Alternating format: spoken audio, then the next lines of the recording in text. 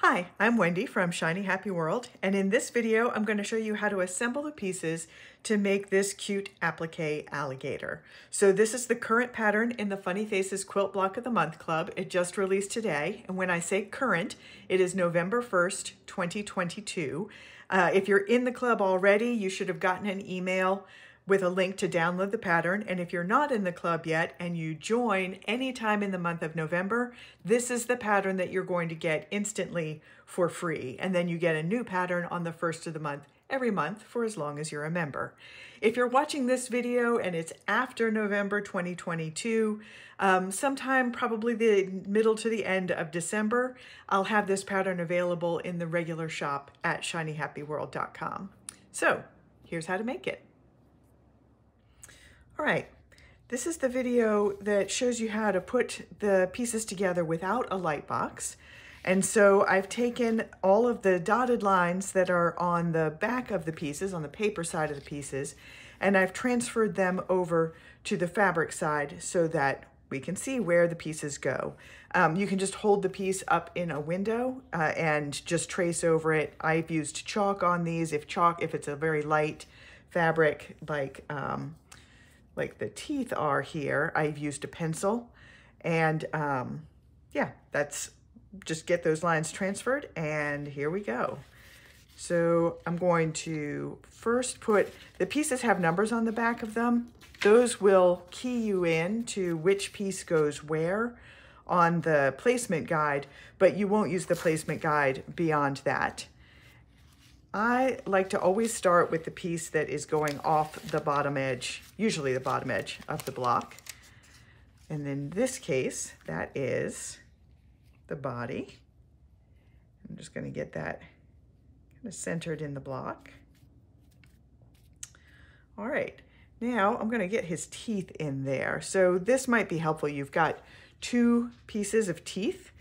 And in this case, the numbers will be helpful to tell you. So the number 2 piece of teeth is going to go on the top. Peel that off and then just slip it underneath the top part of his mouth. And I had transferred that line. Once you get that line covered up, you know you have a good amount of overlap. So you will have a nice clean finish on those teeth. There we go. And now number 3 is the bottom teeth. And I could have done these as individual tooth pieces, but I thought it would be super annoying to position all of those individual triangles. So we did all of the points for these and the ridges down his back as one piece. There we go. So those teeth are placed. Now let's get his eyes in there. So number 5 is the eye on the left. The ovals are identical, so it doesn't really matter. But I forgot to draw in the eyelids. And if you remembered to draw in the eyelids, then you would want to make sure that you have the correct eye on each side, because if you swapped them, it would look like he had angry eyes instead of sleepy eyes. So now I'm putting in the eyelids. So this is piece number 7, goes on this side. And piece number 8 goes over here. And I can show you actually, if we swapped those, if you wanted to play around with the pattern a little bit, you could give your alligator angry eyes. But I'm going to go back to sleepy eyes. I want to make sure he looks friendly and non-threatening.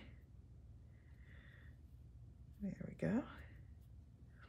And now we've got a couple of tiny little nostril pieces, which if you find these tedious to outline, which some people definitely do, the pattern has a link to a post that has all kinds of different options, and it talks about them being different options for the eyes, but it is it would also be a good option for any small pieces like these like the nose here.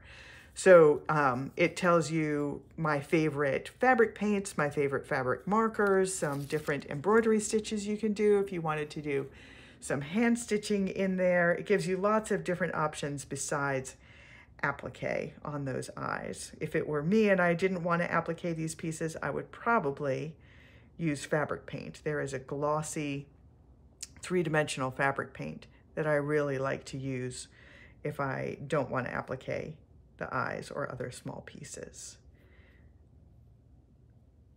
All right, so there's his back ridge, and now the last piece is a little contrasting belly.